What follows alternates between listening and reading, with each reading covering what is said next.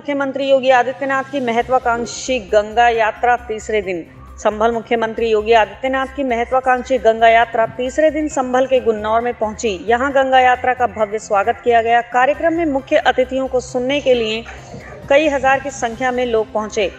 आपको बता दें कि 27 जनवरी को बिजनौर से शुरू हुई गंगा यात्रा आज बुलंदशहर के नरोरा से होते हुए संभल जिले के गुन्नौर पहुंची। यात्रा में केंद्रीय पर्यटन मंत्री प्रहलाद पटेल, यूपी सरकार के मंत्री सुरेश खन्ना और सुरेश राणा के अलावा राज्य मंत्री गुलाब देवी, बदायूं के सांसद डॉक्टर संघमित्रा मौर्य व गुन्नौर के विधायक अजीत कुमार राजू यादव सहित तमाम नेतागण शामिल थे। इस दौरान गंगा यात्रा का जगह जगह भव्य स्वागत किया गया। नकाशा ग्राउंड में बने जनसभा स्थल को भव्य तरीके से सजाया गया था, जहां पहुंचे सभी अतिथियों का भव्य स्वागत किया गया।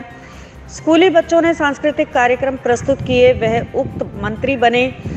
मां गंगा को साफ और स्वच्छ बनाने की उपस्थिति। जनसमूह से शपथ दिलाते हुए कहा कि हमें गंगा को स्वच्छ और निर्मल बनाना है, गंगा को कभी भी गंदा नहीं करना है।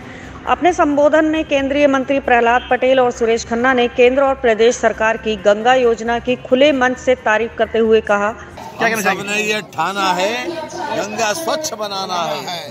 माननीय मोदी जी की प्रेरणा से माननीय योगी जी ने ये 5 दिन की यात्रा इसका प्रारंभ इसलिए किया कि गंगा के प्रति हम बरसों से आस्था रखते हैं।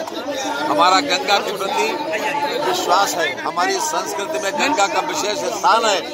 इसलिए हम चाहते हैं संभल जिले के अंदर बहुत कुछ है। कल की मंदिर भी है। कल की मंदिर को लेकर के जो है संभल को पर्यटन नगरी घोषित करने की मांग की जा रही है। उसमें क्या कहना है सर? कल की हफ्ता होना है। माँ गंगा भी सभी क्षेत्रों को जितने भी पर्यटन यहाँ पर स्थल हैं उन सबको आर्थिक सहायता दी गई।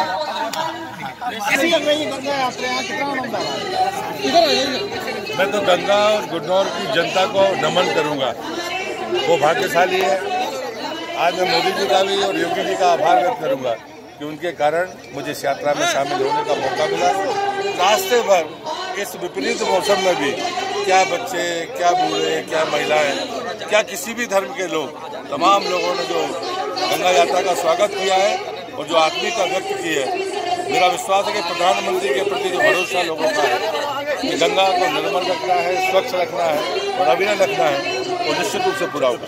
मंत्री 35 जी भूमि का जिक्र करा और कल की भूमि के लोगों की बहुत लंबे समय से मांग चली आ रही है पर्यटन नगरी घोषित करने के लिए। उससे क्या बताया, देखता हूँ बहुत पुरानी मांग है। कल की मंदिर भी यहाँ मौजूद है, उसे क्या करना चाहेंगे? एक बार जानकारी लेने के बाद